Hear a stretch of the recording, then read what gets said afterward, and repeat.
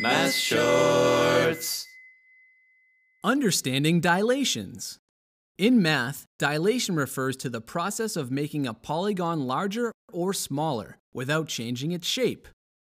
It's picture day. Kate chooses the package with one photo for her parents, a larger one for her grandparents, and smaller photos for her friends. How can photographers print one photo in different sizes? Dilations. Dilation is where a two-dimensional shape grows or shrinks proportionally from a point called the center of dilation. Here we tripled the original rectangle, and here we divided it in half. In dilations, the dimensions and distances from the center of dilation stay in proportion.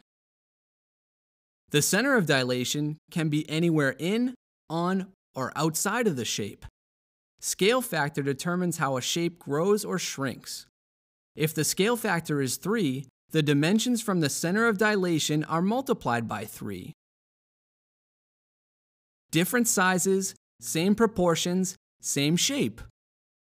A coordinate grid can help us see how this works. If the center of dilation is 0, 0, and the scale factor is 3, the horizontal distance from the center of dilation is 3, and the vertical distance is 4.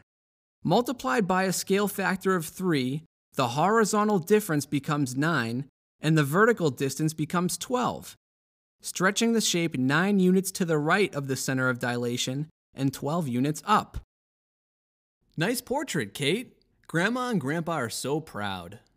If the scale factor is 1/2, the original dimensions are multiplied by 1/2.